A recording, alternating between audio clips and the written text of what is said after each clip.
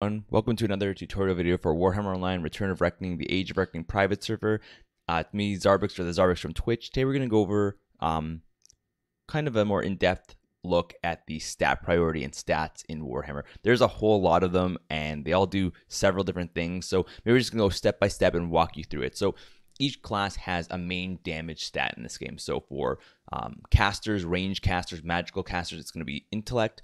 For healers, it's going to be willpower. And for melee DPS, it's going to be strength. And finally, for range physical casters or archers, it's going to be ballistic. So that's where they're going to derive most of their damage from their main damage stat. Besides that, melee DPS and physical DPS also have access to weapon skill, which will decrease armor penetration, which goes hand in hand with their main damage dealing stat, whether it be ballistic or strength. Casters do not have access to that. They don't have any kind of resistance strike through, so that is only something reserved for physical damage dealers. Same goes for healers. They only really have access to willpower. That's the only one that's really going to impact them.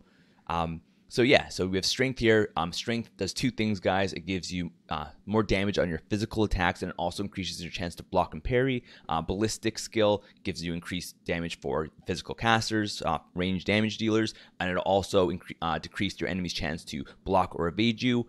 Intellect will increase your magic damage and also your lessen your chance to be disrupted. Toughness is one of those ancillary stats. It just reduces the damage that you take. So any damage you take, it's a flat damage reduction. So if you have, let's say, 100 toughness and you were going to be hit for 100, you might instead be hit for 60.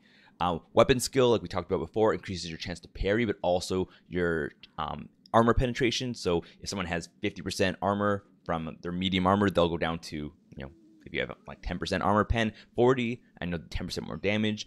Initiative reduces your chance to be crit and also your chance to detect stealthers. So detect a witch elf or witch hunter. Finally, we have willpower, which is for healers, and it also increases their disrupt chance, which for healers makes them super high disrupt because they need willpower anyways. And the last stat that everyone kind of uses is wounds. 1 point of wounds is 10 health, so I have 656, so I have 6,560 health. Those are the main stats in the game. Those are the ones that you're going to appear on most of your gear. And then you have all the secondary stuff. So you have armor as well. Armor comes from your main pieces of gear. You might have some bonuses as well that give you extra armor. That reduces the amount of physical damage that you take. So that's, again, from melee damage, tanks, and from physical archers. You have your 3 different resistance types in this game: spiritual, corporeal, and elemental. Each one of those a specific caster uses them. For example, bright wizards use corporeal and elemental damage on their spells. A sorcerer uses spiritual and corporeal. A magus might use corporeal and spiritual and elemental. So each one typically uses 1 or 2 of those damage types. So you'll find this on most of your gear. Like, for example, cloaks and rings will typically give you resistance to magic, as well as most classes in the game do have some kind of resist buff. So Archmage and Shaman can buff resist, all of them. Chosens and Knights get a resistance buff. Rune Priests and Zealots. So generally this will be pretty easy to be capped out, and the soft cap is about 40, but it can go way higher than that. Then you have your block if you have a shield, so that's only reserved for the 6 tank classes in the game: the Ironbreaker, Blackguard, Black Orc, Chosen, Knight of the Blazing Sun, and Swordmaster, and also the Warrior Priest and Disciple of Cain, who have a shield. You have parry, which every class has, but usually melee will have higher. You parry melee attacks in this game; it goes up by your weapon skill.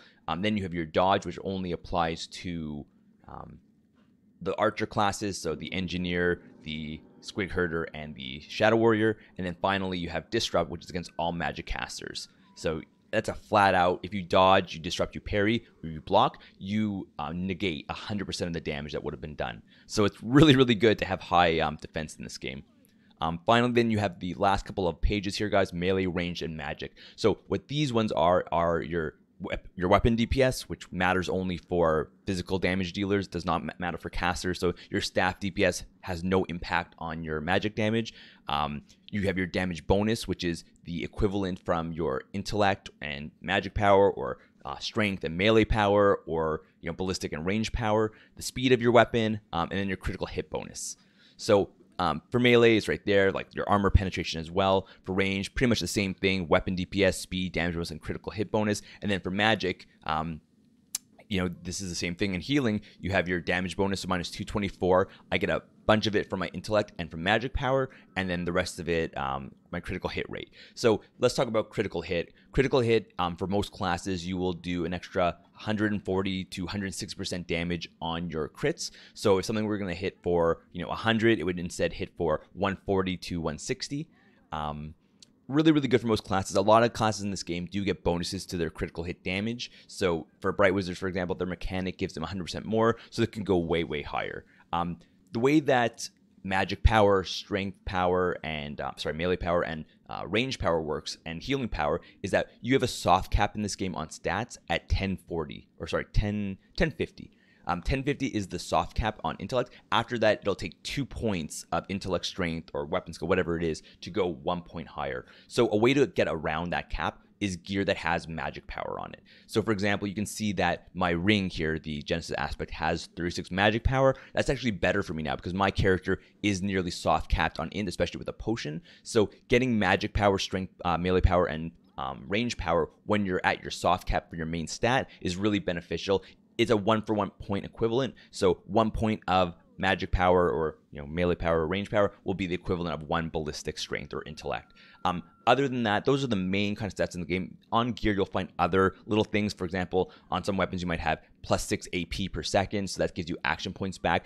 It only applies when combat is finished. It does not apply in combat. Other than that, there's some other kind of stats you can get, like plus to morale gain. There's some stuff on your dodge and disrupt flat increases to those bonuses.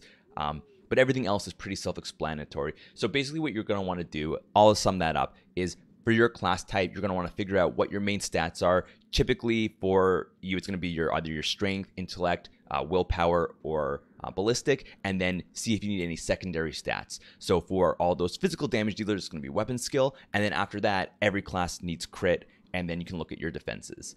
So that's a pretty brief overview of the different stats in this game, what they do, how you gain them, and what you're going to apply your bonuses to. If you're ever in doubt, hover over the stat. It'll give you a brief explanation. And as always, if you have any other questions, feel free to come find me in the Twitch stream or post on the forums, and someone will be able to help you out. So guys, thank you so much for watching this video. Hopefully you learned a little something about stats in Warhammer, and I will see you all next time. Have a great day, guys. Thanks.